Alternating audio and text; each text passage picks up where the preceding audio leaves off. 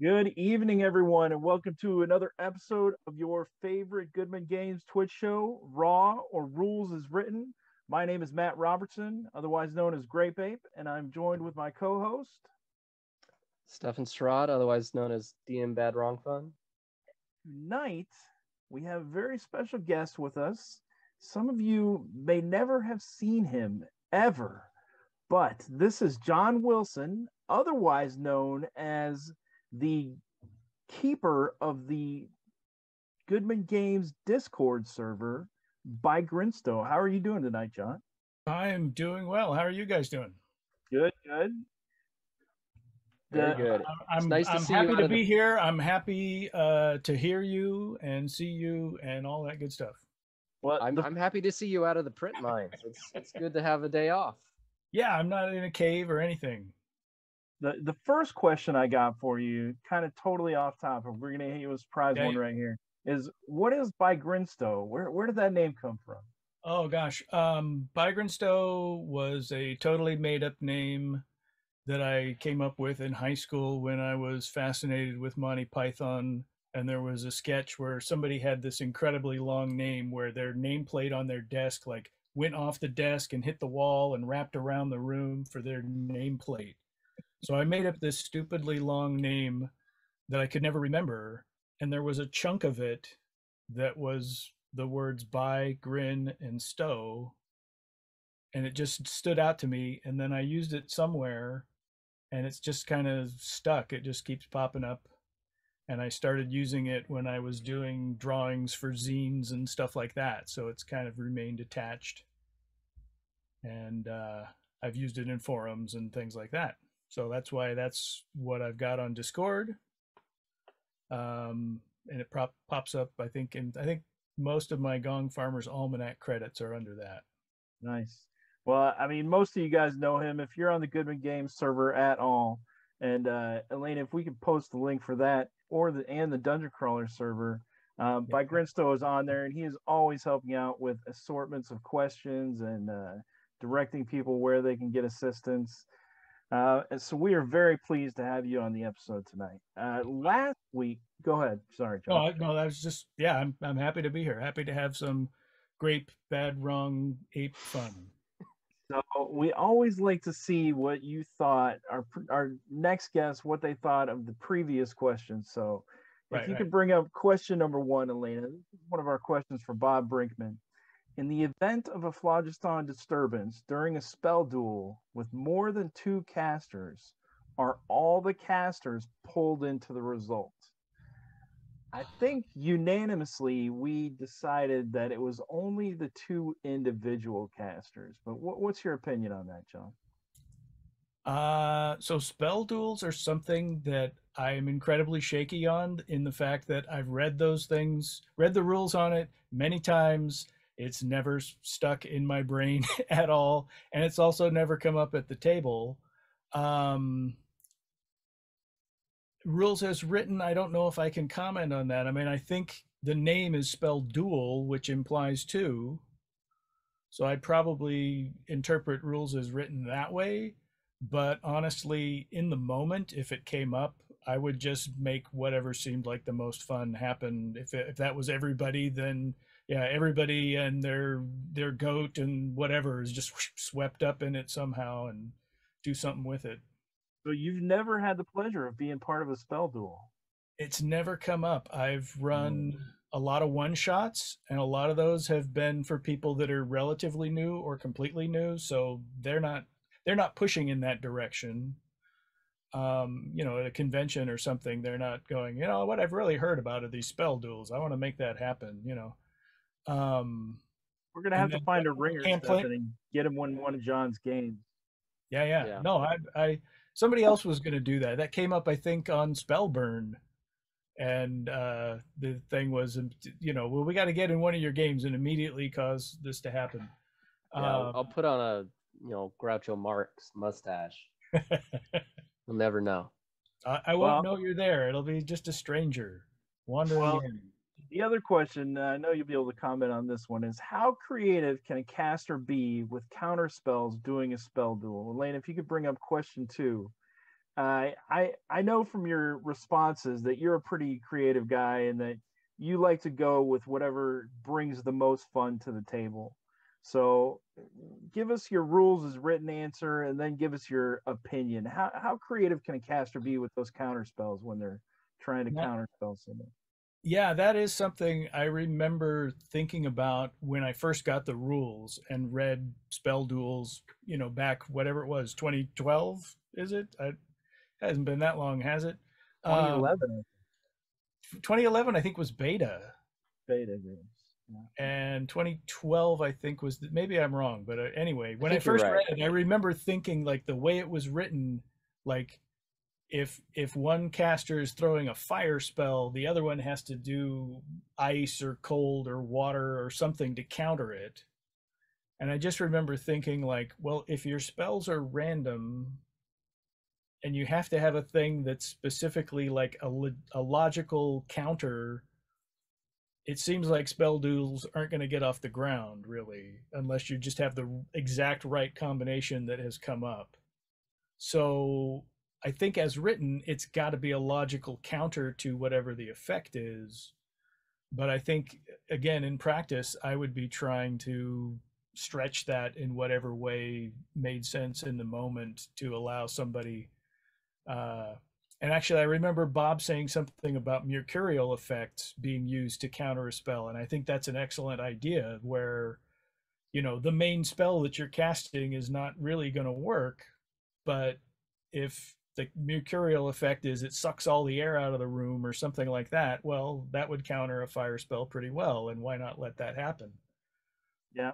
And I one of Bob's points that really touched base with me for that question was you're countering the spell, not the caster, because I love to be creative and, cause the building to fall down on the caster. But what he said really made sense. And I was like, oh, yeah, you got to counter the spell, not the caster. Yeah, so it's the energy battle of the phlogiston more than the characters being clever against each other. But the fighter can come up and sucker punch the other wizard from behind. I suppose, yeah. The thief could do a backstab. That wizard might be distracted. It might be a good time for a backstab, unless they've been pulled into like a pocket dimension to have their duel and they're out of reach. All right. Well, we got a whole slew of questions for you that Stefan's going to hit you with about luck. So start us off, Stefan. Yeah. So we can get question number 1 pulled up. See this one a lot. Is starting luck the maximum value it can ever have? In my opinion, absolutely not. Matt? Luck is a reward for the game, right? So it could go up. So, Elena, if you could bring up question 1 for us. Oh, she did. Oh, she did? I missed it. Oh, there's a delay. That's why I'm always on the delay. So let's see. Is starting luck the maximum value a player can have? This is kind of a two-pronged answer for me because your maximum luck is a thing, I feel like. But there are events that can carry them past the maximum amount of luck. So I think they can gain luck to increase their maximum, but whatever that maximum value becomes, that is what it is. It can't go past whatever the existing maximum is. You said that in a very complicated way. Yeah. Are you saying it can go up and then that's the new maximum, or that anything above your starting maximum is like bonus points that if once you use them, they're gone? They're not.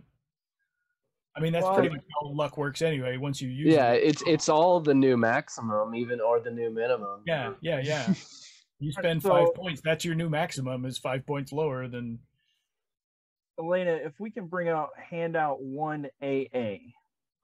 So on page 36, this is one of my handouts. Stefan has his own handouts. Yeah, I don't have access to that. The thief recovers lost luck to a limited extent. The thief's luck score is restored each night by a number of points equal to his level. We know that. The process cannot take his luck score past its natural maximum. That sentence right there. So this is in regards to the thief and the halfling in particular. That means that they can't restore luck past their natural maximum.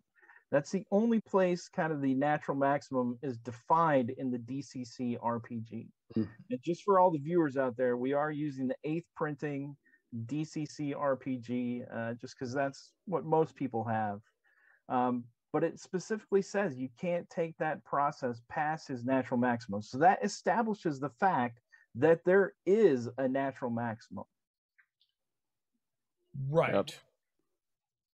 And I'll say I looked a lot in the book too. I couldn't find anything that specific about it. I found some stuff, and I've got handouts for saying what luck can do and, you know, what it can typically affect, how to burn luck. But the only thing I found specific to this was, once again, scouring through the forums. If we can get handout 1C up. It's a post by Mr. Goodman himself. Is back in 2012, so it's out of the beta days. And he's saying luck can go above the original starting score and go above 18 in theory. For that to happen, they'd have to be presumably burning luck. You know, he says he doesn't think he's ever had a player like hold on to luck like that. So that's and there's more to this post that people can read here. It's a few paragraphs, so I'm not going to go through it all. But that's Joseph Goodman saying you could have a luck of 20, 30, but you're going to have to, you're getting those luck rewards for whatever you're doing to get those, and you're just never spending your luck, and you're never getting cursed to lose your luck either. Right. So my answer is that yes, it can go past the starting maximum value that you can have, and that would become your new maximum. So if we look at handout, let's see, what handout, Elena, if you could bring out handout 1CC. We have to define natural because it says natural maximum. And so I've highlighted the particular definition that I think it applies to. It says of a person born with a particular skill, quality, or ability. So they're born with it.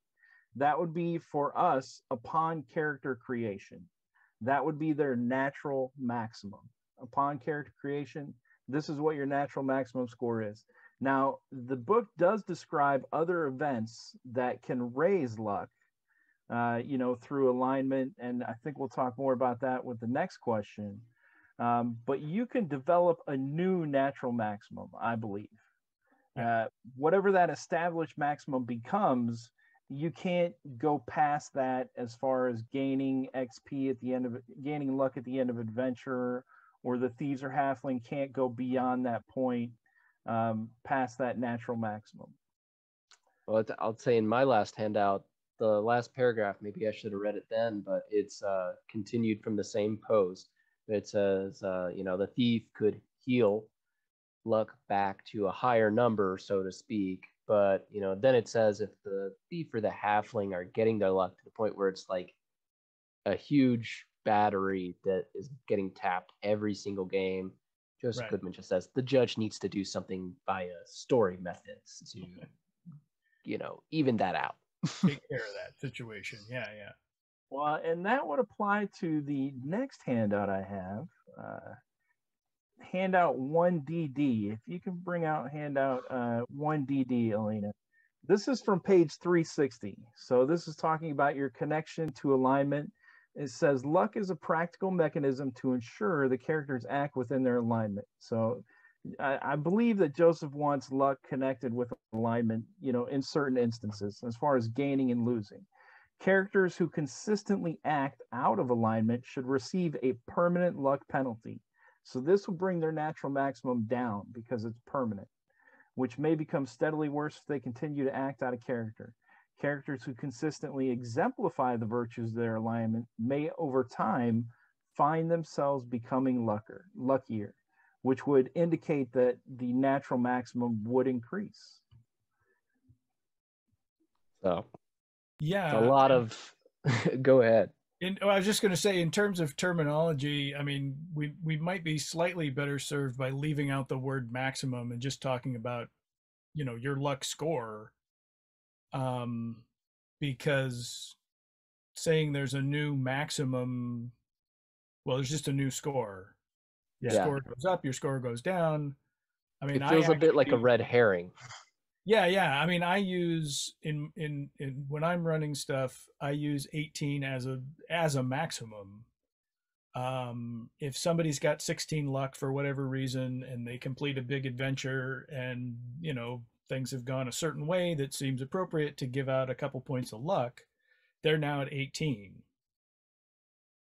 Nothing can push them past 18 unless there's a serious, like, supernatural intervention the way I run things. So a thief or a halfling could potentially get to that 18, but that's a ceiling that they can only cross if there's something going on in the game that I'm deciding is in there that is going to push them to a 19 or a 20 or whatever it may be. And then that would be their new ceiling, Right. Or like that old D&D wish thing of like, yeah, you're at a 18 and a half now. Right. Yeah, 1800, right. Yeah. So I mean, whatever score they've got is just, that's their current score. And for a thief or a halfling, if they've burnt down from that, they can heal back to that same score.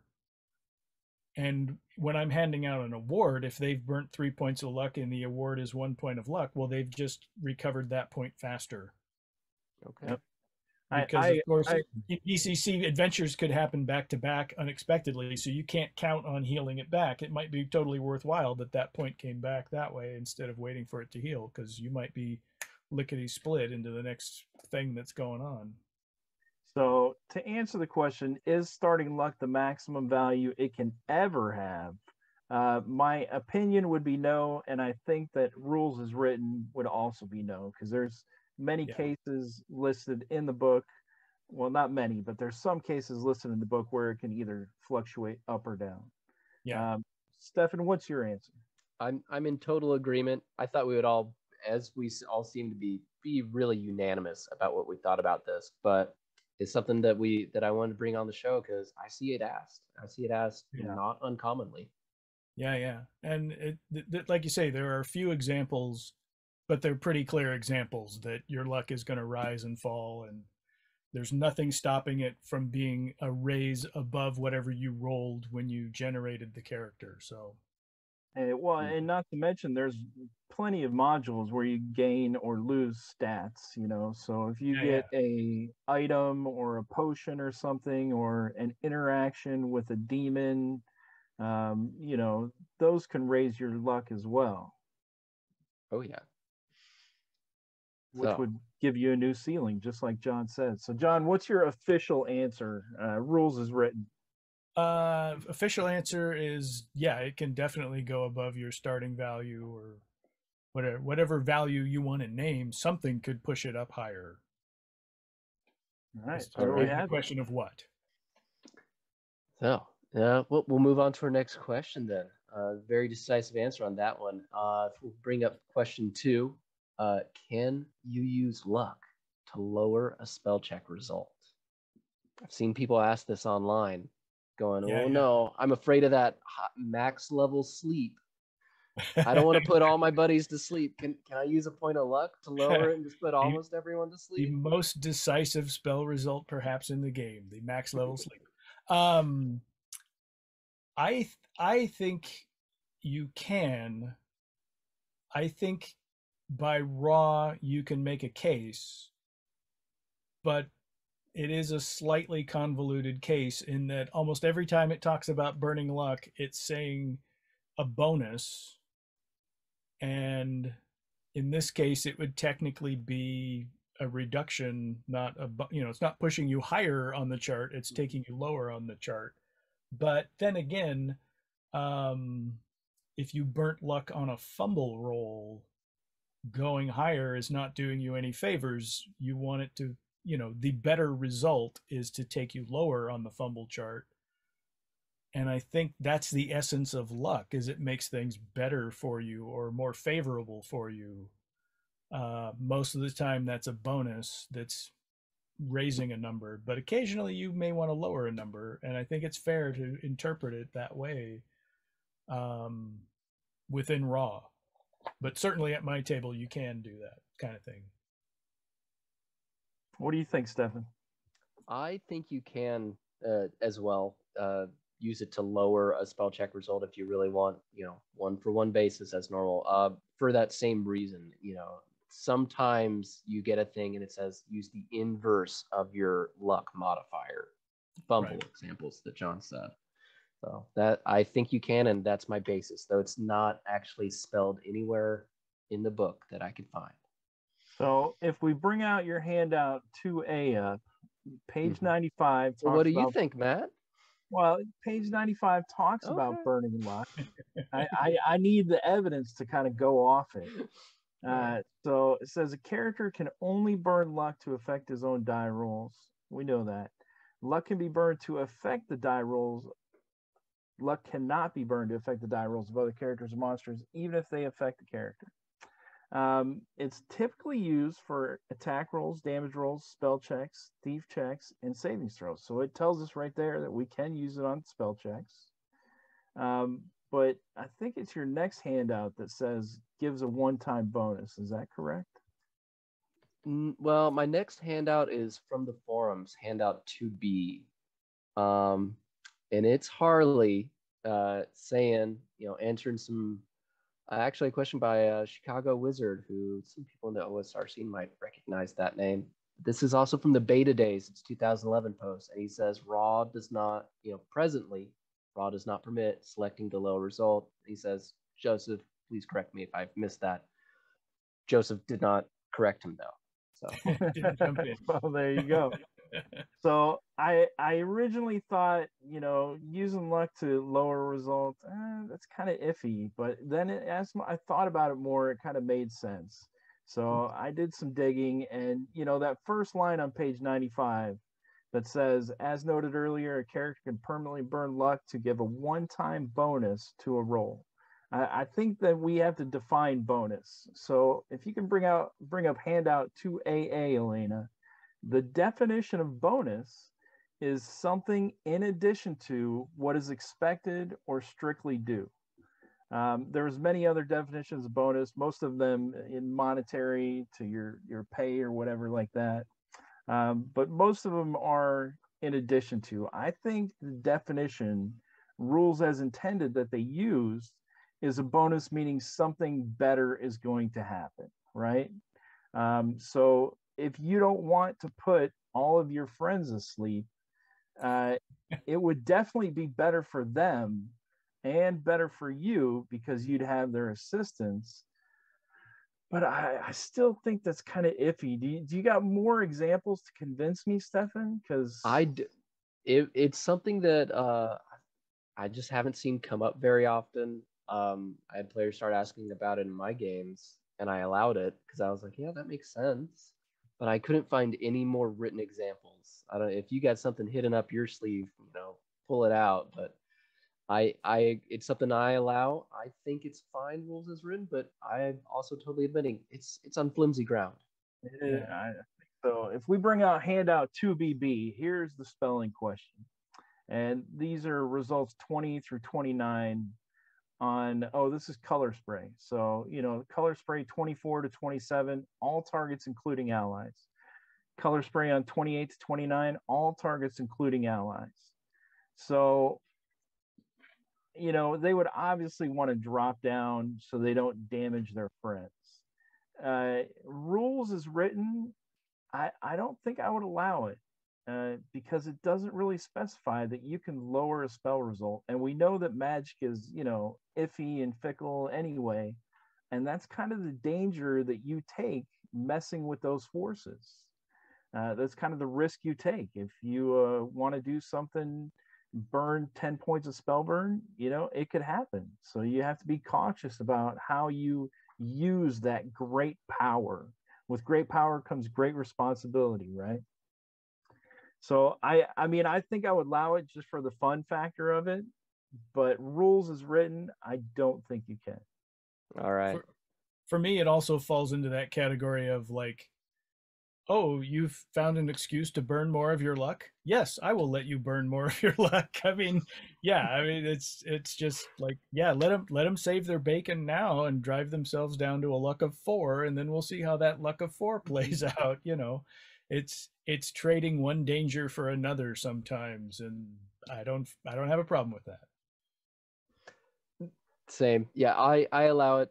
Admit it's on flimsy grounds, but for me, it adds more fun to the game. It lets players, eke out another win, Right. but usually just for that day. Exactly what Jon said.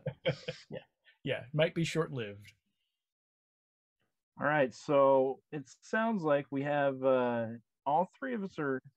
What's the tally of the answers here, Stefan? Officially, Me and Jon are saying yes, and you're saying no. I think I'm gonna have to say no, because bonus is defined as in addition to, and not really specified as a better thing can happen, or it's not really a better thing. It's changing it so you don't get in trouble by killing everyone, right? Yeah, that's basically it. All right, so that's our votes on that one. 2 for, 1 against. Yeah. Well, we'll have to revisit it another time. Have Bob back on eventually, and he can give us his answer. Well, that's definitely one for your next guest on the next episode. Of like, what do you say on this? And get their feedback. All right. Well, I mean, what does Chad think about that one? Chad, what do you think on that? Can luck be used to lower a spell check result? Rules as written, Sky 2, Seronimus? Yeah, see me in the comments. Give me your hot takes. All right. We'll hop on to question 4. Why not question 3? Because question 3 got cut for another time / combined into question 4. On how you look at things. So, Elena, if you would bring that up, it is can halflings give luck if they are bleeding out? With kind of the bonus attached question: does bleeding out equal unconscious or simply incapacitated? You want to go first, Jon? Yeah. So, unless I am mistaken, the death and dying rules are pretty clear that 0 hit points means you're dead.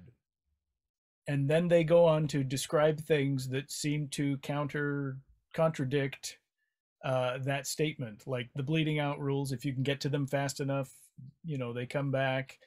And rolling the body is like, oh, well, they weren't actually dead. They were unconscious and whatever, Yeah. So I had a good think about this with halflings, because again, this is something that hasn't come up directly, where a halfling has hit 0 hit points, but then another player's doing something and the halfling player is like, well, can I burn luck to help them? And it's like, well, but your character's So I thought about it, and I went back to. Oh, I'll interrupt you. There's also the situation of a halfling is bleeding out and going, oh man, the cleric's lay on hands on me failed. Yes, it's me. Can I burn luck for it's just for me. It's not for that spell going off over there. That right. Well, yeah. Either way. But I went back and I looked at the halfling luck ability from scratch, like the description on it, and it's got this narrative level description of just having a halfling around is lucky. So I always try to look at like the narrative level of things before I get into the rule level of things, because like to me that's more like what we're actually messing around with, and the rules are there to support that.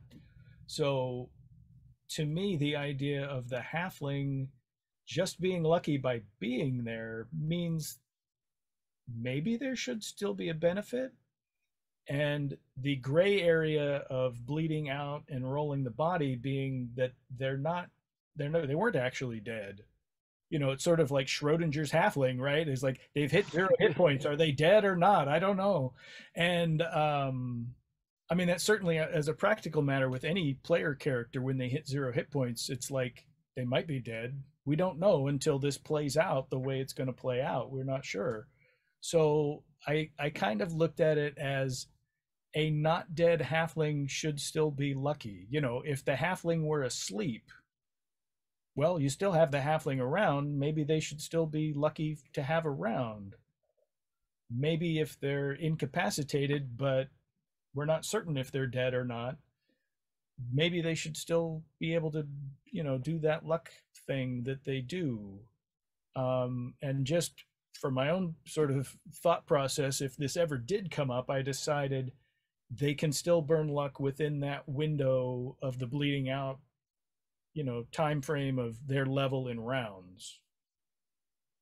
After that point, no. You know, if it's a question of then rolling the body to see if they're still alive, like they're too far gone at that point, they don't get to burn luck. But they have that window. I would, as it stands, I would allow that until, of course, you two describe things and give your opinions, and I go, oh man, I was wrong about that. And so my answer would be, can halflings give luck if they're bleeding out? Absolutely not. Does bleeding out equal unconscious or simply incapacitated? Bleeding out equals dead, not given as an option for my choices. Oh man, oh man. What do you think, Stefan? Dead things don't bleed out. They're already out. Yeah. So it is kind of like, and I'll say, if we can bring out hand up for a, you know, my quick answer is yes, I would allow it. But it is confusing because it's the bleeding out section starts with saying there's a chance of saving a dead character by healing him very quickly. Like, is this a, to give a reference neither of you I think will get, is this a JoJo's Bizarre Adventure moment? We see the ghost of the character in the sky. Oh, but hey, at the end of the episode, they're all right. Got a blood transfusion or got healed. Excuse me, I have to go yell at a cloud. You kids. Okay, anyway. So just for the record, Elena and Pax both agree that no luck can be used to lower a spell check. I just wanted to say that. All right. So let me dive into this question here. Elena, if you could bring out handout 3AA, please. On page 93 of the DCC RPG 8th printing, it says a character or monster dies when it reaches 0 hit points. So your halfling reaches 0. The next event in that halfling's life is he's dead, right? Right. So we further define that as bleeding out. Bleeding out says there's a chance of saving a dead character by healing him very quickly, but he's still dead, right? We've defined it as bleeding out, but he's still dead. It's clearly defined that he's dead. If we could bring out handout 3BB, Elena. It goes on page 93 to recovering the body. If the body of a dead ally can be recovered, they're again defining them as being dead. Okay, but it says they wait, John. It says they might not truly be dead. They're either unconscious or simply stunned. So I will give you that they were dead, but they came back from life. Those are a series of events, though. Until we find out, A, if he's healed, he's still dead, or B, if we flip the body, he's still dead. So he's dead in that transitional period until he's healed. I think there's an argument to be made that in this case, dead may be a term of art, not the literal real world sense, because nobody is dead for an hour and then you throw some cold water in their face and they're alive. That doesn't happen. So I think it may be, you know, it may be that dead at 0 hit points is a term of art that just is trying to, you know, say like, treat them like they're dead. They can't do anything, or they can't think, or, you know, there's no mind there to do some kind of weird magical mojo on, but they're not dead. If we take your explanation, John, and say that they're not dead and there's no mind and they can't do anything, then it's also true they wouldn't be able to see visually with their eyes. Is that correct? Yeah. I guess. I mean, it depends on what sort of dead they are. I don't know. I mean, that's why I said I landed on that tiny window of like it's just happened. There's a few seconds where maybe the halfling could still influence something, and then that's over. You know, if like recovering the body gives you a 1 hour window, if you're 45 minutes into that window, that halfling is not helping anybody with anything in terms of luck. But a short window from the point they hit zero. I mean, in terms of role-playing games, I've always kind of been bummed out by the idea of you hit zero and you just crash. You know, it's like you're perfectly fine from, 80 hit points down to 1, and then suddenly you just collapse, So I like the idea of there being a little window of, you are in a very bad place, but you could, shakily reach out and push a button or something. So giving the halfling that window to spend luck feels okay to me, because it's I not would the agree with you. my character hit 0 hit points, but was totally running around and full of energy at 1 hit point. I would agree with you for the round that they go down. So if they go down in round number X, for that round, they would be able to use luck to boost rolls because it's all supposed to be happening simultaneously. Yeah, that too. Good point.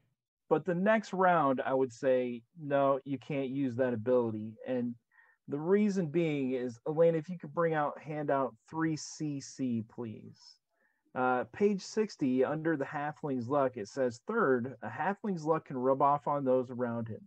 The halfling can expend luck to aid his allies.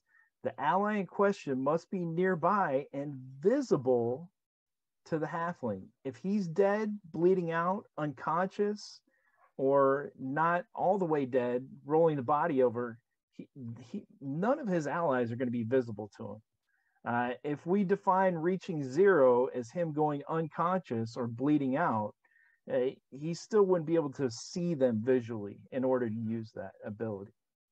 Well, that handout you got was one I missed. I'll also throw up to further make me wrong. Handout 4B. Michael Curtis, 2016, talking on the forums and basically saying no. If someone is out, they're not incapacitated, they're unconscious, they get back to 1 hit point, they get a regain consciousness. So yeah, I forgot that, I don't know. I mean, our very, very ableist requirement, though. Blind halflings can't give out luck. I mean, if you're in a dungeon and the halfling is around the corridor or in another room through a closed door, the rule with them both being alive and well is that they have to have visual contact. What if your halfling has daredevil powers? Can he give out luck? He's aware, but he cannot see. Nothing's visible to him, technically speaking, but he's very aware of precisely where you are. I mean, if he has those abilities, then yes, maybe. But still, that ability wouldn't be active in his state of unconsciousness. His mind would not be able to process it. So my answer to your question is, can halflings give luck if they're bleeding out? Absolutely not. They are dead, dying, bleeding out, unconscious. I think it's a series of events. You reach 0, you're dead. If you get healed, then you're back up, right? You were healed before your body completely reached the state of death. Just like putting the shock pads on you, they jolt your heart back to beating. That would be the similar circumstance. If you're not healed within the rounds of your level, then you're possibly dead, right? So that's the roll the body case. If a halfling said, if an ally came over and said, I want to roll the body right away, the halfling said, his player said, hey, I just went down, come over and roll the body to see if I'm alive. If they wanted to rush that just to see if he was alive and, didn't have a cleric that could heal him, I'd allow that, I mean, rules, mechanics, you can roll the body anytime. An ally would have to do it. But until that body is flipped over and he starts breathing again, Absolutely not. They cannot use luck to give when they're bleeding out. I'll say for my final answer, I think for maybe crossing rules is written a little bit, but I would allow the very next point that the halfling would be in initiative. Until that passes, they could give out luck, and like that representing, that ability that you see in the movies of the character to have one final dying word or push that button. Yeah. After that first initiative point passes, no. I'll also warn anyone who's going to be in any of Bob Brinkman's games. He's saying in the chat, his big bad is going to try to blind the halfling immediately. So y'all watch out. We gave him some bad ideas. Halflings are not lucky, apparently. I agree with you that until the downed halflings next initiative comes up, that all those instances will be happening simultaneously. So from the point of them going down, I think you could use the halfling, could use luck. But after that, bleeding out equals DEAD, dead, according to Raw. Or not dead, according to Raw, also. But not dead until other circumstances are reached. Yeah. It's a squishy idea. Well, how about you, John? John, you get the final say. Yeah, I mean, I think by Raw, the easiest interpretation is that the character's dead. They're not going to do anything. But I'm totally buying the, they still have until their next initiative thing, because things are happening. I mean, this is something that gets overlooked a lot, is that everything in a round is not, I clonked somebody with my sword and then I'm just standing there waiting for my next initiative. No, all these things are happening simultaneously or seriously overlapped. And the idea that the halfling can still burn a little luck right as a dying ember kind of thing, I think that's totally reasonable.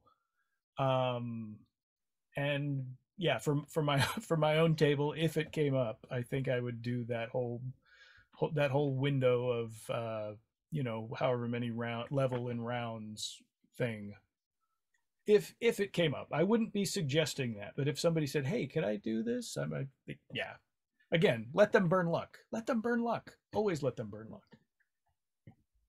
All right. So the bonus answer, does bleeding out equal, bonus question, does bleeding out equal unconscious or simply incapacitated or dead? What do you think, John? I'm not sure what the big difference is between unconscious and incapacitated. I mean, I guess I would say incapacitated things, but you still can't do anything. Yeah, you can maybe mutter something, point at something, but so actually another point that I didn't bring up, I thought of earlier, was the idea that, is the halfling doing something when they're burning luck? I'm going to flip this table right over. Is the halfling burning, or is the halfling doing something when they burn luck for somebody else? Or is it just something that's happening? It's a mechanic that the player is employing. It's not anything the halfling is doing. On my tables, I like to use it as, so, somebody's trying a skill check, they're trying to climb up a wall. The thief's trying to climb up a wall and misses by 2. The halfling says, I'm going to burn a point of luck. In my games, I like to make it, like a storytelling element where the halfling calls out, hey, there's a spot right by your right foot. Use that to push yourself up, and kind of actively does something in the game to give them a benefit.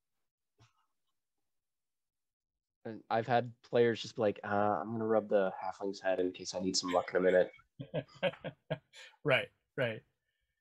Yeah, I mean, I think just like it says, having a halfling in the party is lucky. I think you can totally take that as the halfling's not doing anything. They're just there, and just having them around is better. So, yeah, are they unconscious? Are they incapacitated? Does that matter for them spending luck? I think it's pretty gray, really. I think the simplest read of it is you're dead. You can't do any of that stuff. If you're looking for a straight, raw interpretation, that would probably be it. But I think there's a lot of factors in this, and I think how you define them and how they interact is ultimately what's going to give you the answer for your table. So I'll agree with that.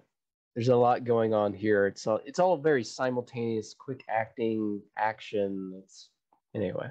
Before we run up the clock, we'll go on to our last question though. Is question 5 is at least what it's labeled as. Should characters gain luck after each adventure? So I think we're all gonna have some. We've all been doing this for a while, or at least the 3 of us, but I see this asked a lot on forums too. Right. On Discord of, do I only give luck out when the module says so? Right.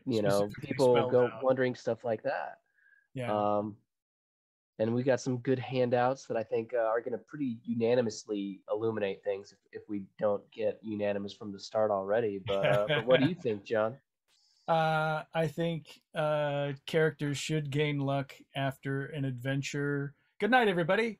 We don't have to cut it that short. Yeah, I mean, I think assuming things went reasonably well, and there's other factors like maybe they were sent in by whatever patron or whatever it is that sent them on a mission, and maybe they bungled the mission. Maybe it's still an adventure, they still reaped something out of it, but they kind of blew it. Maybe not then, but in general, yeah, after an adventure there should be some kind of luck award, a point or 2 or so. I think so, and I think it's raw. Yeah, 100% it is raw. Should characters gain luck after each adventure? Absolutely. I'll say no, not each adventure, but they should gain luck if they do something that appeases something that's more than mundane. You see a lot in adventures of like, you put the ghost's bones to rest, get a point of luck. You did a thing that the forces of law really wanted you to do, right, get a point of luck or 2. And the first thing I will point out is, you actually spoke a lot earlier. You had a great handout earlier about, talking about the stars aligning, connection to alignment, and luck going up and down. But the best handout for this is handout 5A, and it's straight, just laid out in the book, page 361.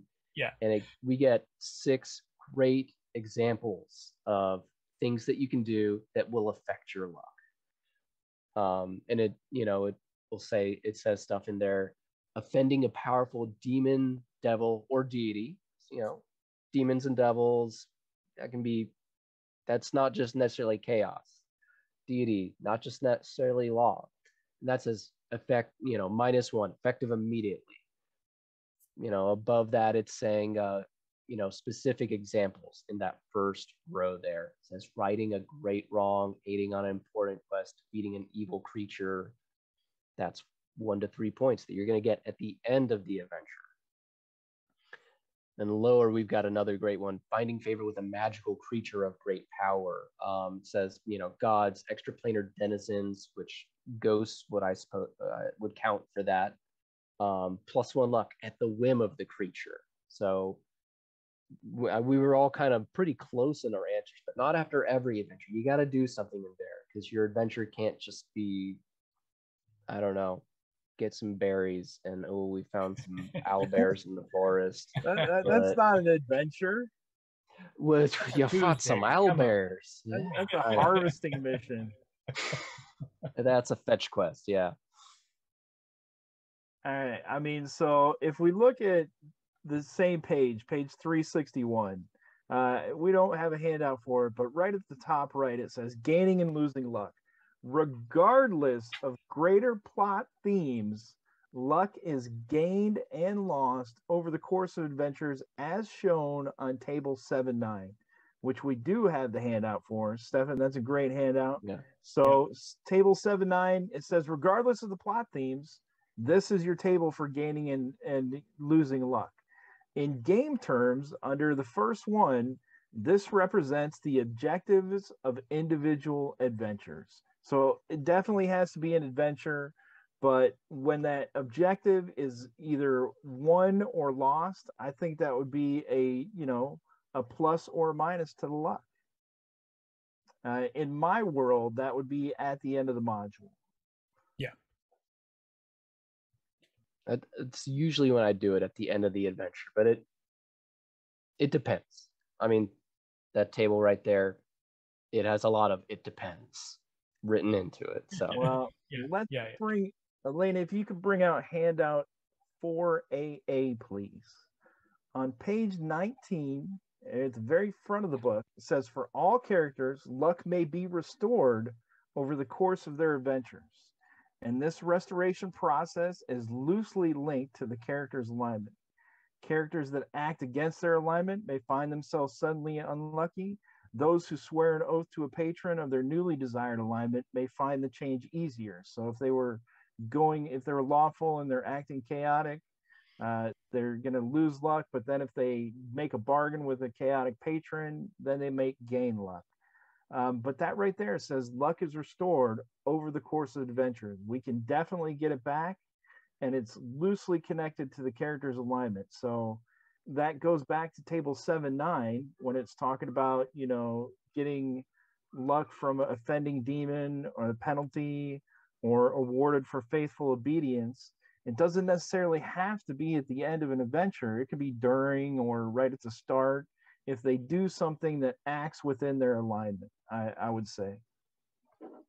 And fortunately, alignment is an easy, streamlined concept that nobody has any confusion or controversy about, to make that an easy process to apply luck rewards tied to it. Yep, that's exactly why we only need the next 2 or 3 minutes to cover alignment. Yes, a quick recap on alignment. So, what are our answers to this last and final question? Stefan, should characters gain luck after each adventure? Not each adventure, but they should if go by table 7-9. They should do it if they've done something really amazing. My answer is going to be absolutely 100%. Give them luck after each adventure, or take it away if they failed. I think, it's clearly defined. If they complete the objectives of an individual adventure, they gain to 1 to 3 awarded at the end of that adventure. But John, you have the final word. What do you think? I think they should get luck after every adventure, but there's a chance that it could be 0 luck. So, I mean, it's definitely something you should be thinking about as you're running an adventure, and consider whether, what it should be, what the answer is at the end of the adventure based on what happened. It's probably worth at least 1 or 2 points of luck, maybe more. But there could be a situation where, it's like a wash. They did some things that were bad, they did some things that were good. It comes out of 0.